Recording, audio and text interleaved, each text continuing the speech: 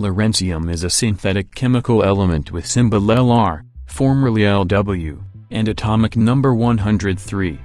It is named in honor of Ernest Lawrence, inventor of the cyclotron, a device that was used to discover many artificial radioactive elements. A radioactive metal, Lawrencium is the 11th transuranic element and is also the final member of the actinide series. Like all elements with atomic number over 100, Lawrencium can only be produced in particle accelerators by bombarding lighter elements with charged particles. 12 isotopes of Lawrencium are currently known.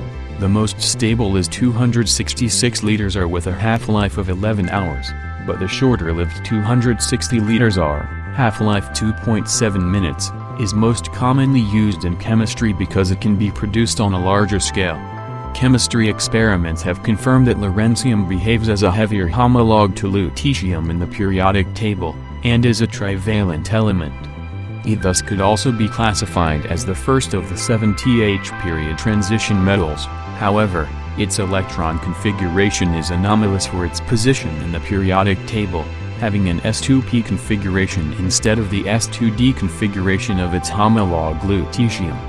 This means that Lawrencium may be more volatile than expected for its position in the periodic table and have a volatility comparable to that of lead. In the 1950s, 1960s, and 1970s, many claims of the synthesis of Lawrencium of varying quality were made from laboratories in the Soviet Union and the United States.